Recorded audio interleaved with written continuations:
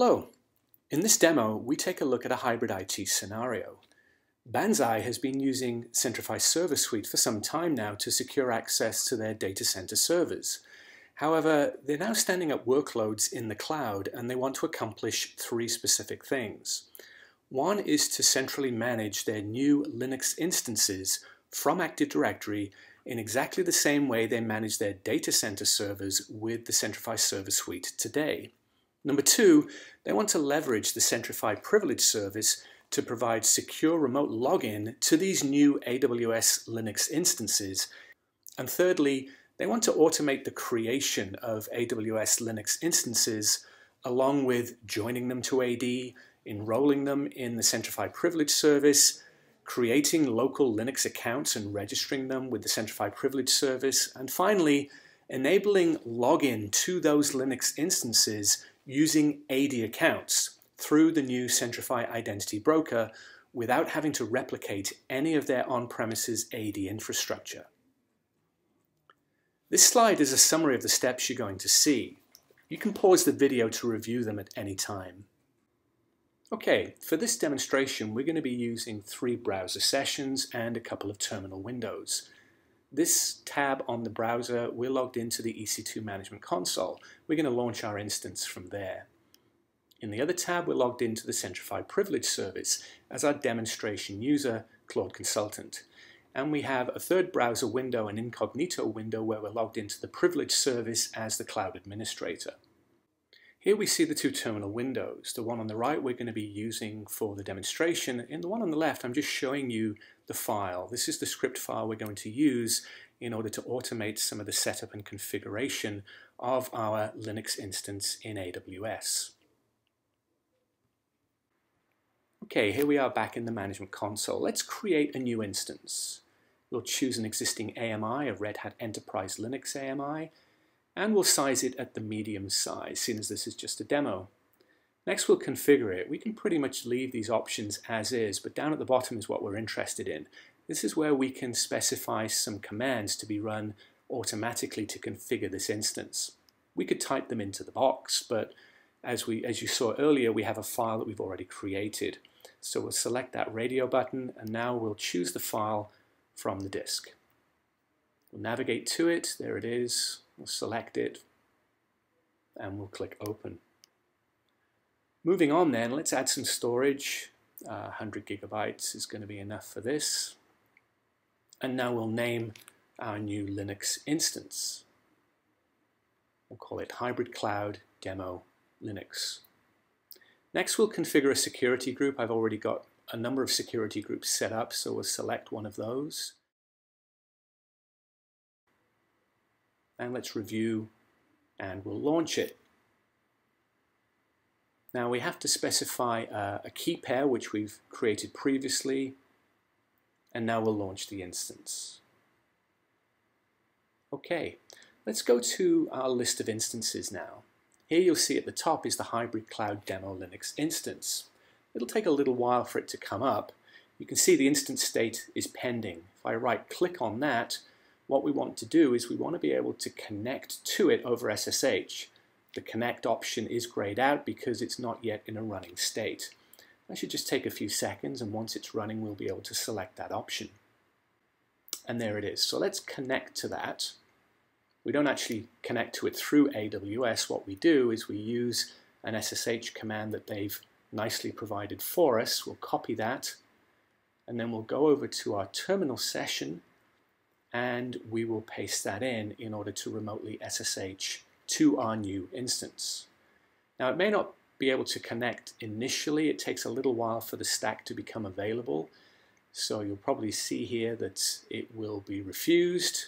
We'll speed up the video, and eventually we'll get to a stage where the stack is up, it's responding to us, and we're able to log in. And there we are. We're now logged into our remote Linux instance. Let's move over to our temporary folder, which is where we're actually logging all of our automation through that script, and we'll tail that log file.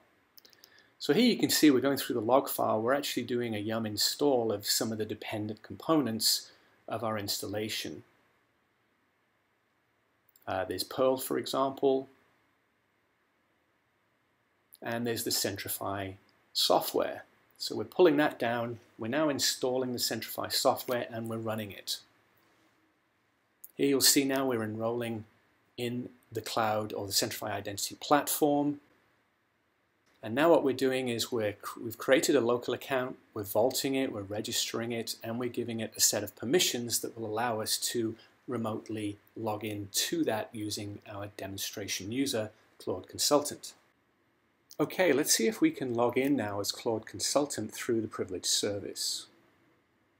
Let's reload, and there we see the new Linux instance is listed in the resources list. Let's select that and look at the accounts.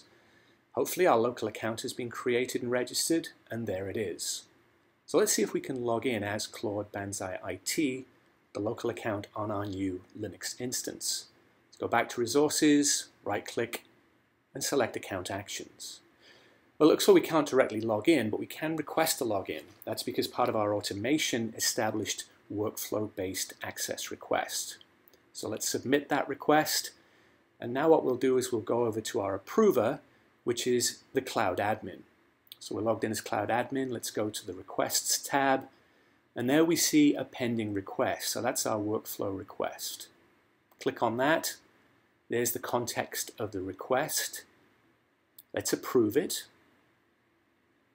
and we'll give Claude 10 minutes to get his job done.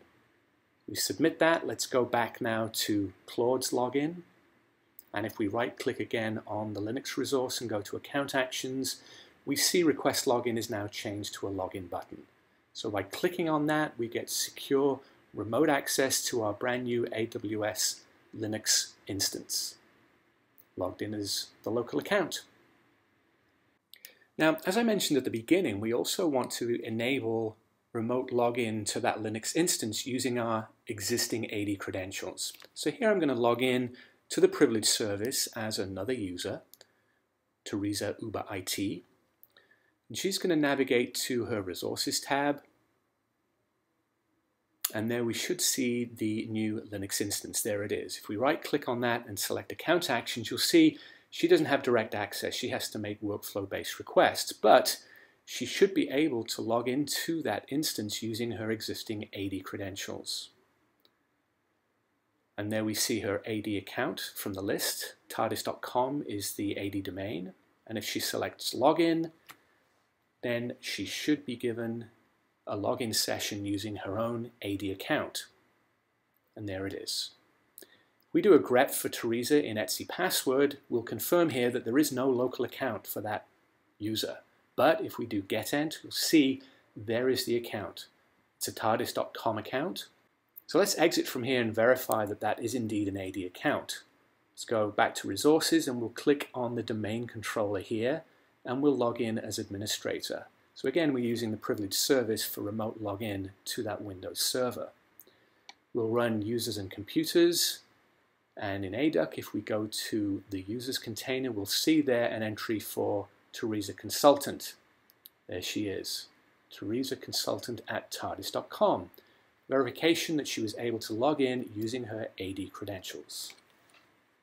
So to summarize, you can quite easily automate the creation and the configuration of your Linux instances using user data and scripts, as I showed here, or Chef, Puppet, Opsworks, whatever your favorite orchestration tool. In the process, you can leverage Centrify to join your instances to AD, to enroll them in the Centrify identity platform, to vault critical accounts and passwords along with necessary permissions for secure remote access, enable workflow for workflow-based approval, and with Identity Broker, you can enable login using existing AD credentials without having to replicate your AD infrastructure in the cloud.